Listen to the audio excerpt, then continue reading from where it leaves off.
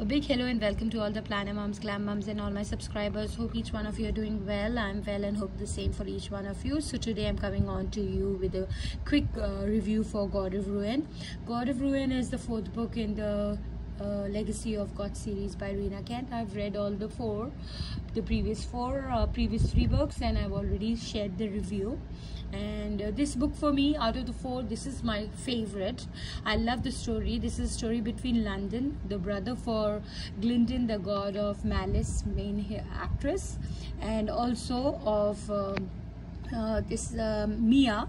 She is the sister of Nicola and Maya. So we meet both of these characters in God of Malice when they meet first time, when he ruins the car for the Killian, the first book hero. Anyways, to cut the story, so let's talk about them.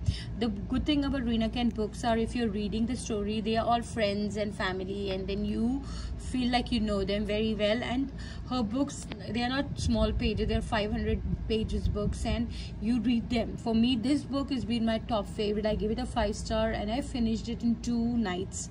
It was such a good story. I loved the way Landon is. He's a psychopath, he's a typical villain, a bad boy. He does only bad things. He likes chaos, he likes to fight. He's like typical chaotic kind of a guy.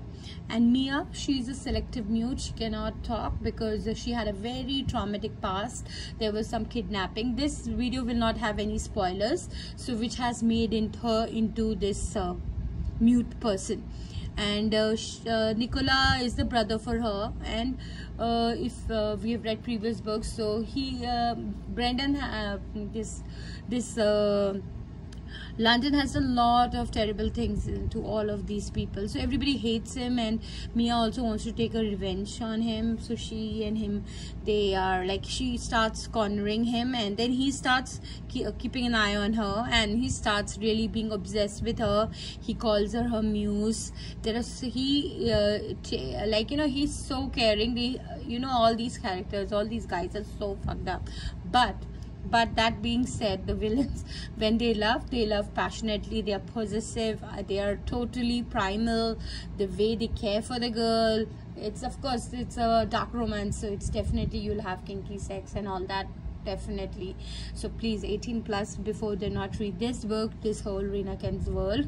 But after that, you can enjoy. It's like an escapism. You will not find these characters, but London is one such guy, though he's done such shit things before, but somehow I like his character a lot. And after I read God of Malice, I definitely wanted to go and read his book. But now, carrying on with the story, Mia develops that human part in him. She gets the feelings back to him, that he starts feeling a little, becoming a better person, to his siblings as well. So this book really touched me, and I really enjoyed it. Touched me means it's fun read basically. But of all the 4 books, this London and Mia story is my favorite.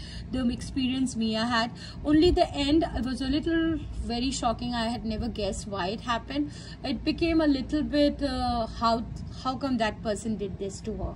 I don't want to give any spoilers, but it was a little like, I expected something more out of it. Yeah, but it was pretty okay. But that's the thing, it is a thriller, it's a suspense. Who's this person who did this to Mia? Yeah, so we don't find out about it till the end.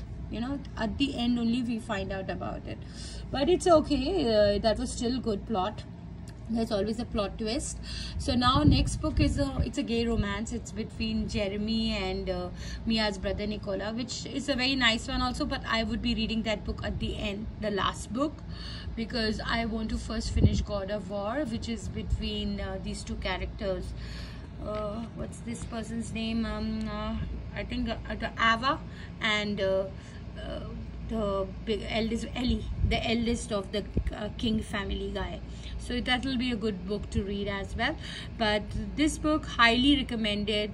The storyline is amazing. The chaos he creates, he's all into shitty stuff only for people. But when he falls in love with her, he himself is a very good, he makes good statues and all. He's an artist, he's a very good artist.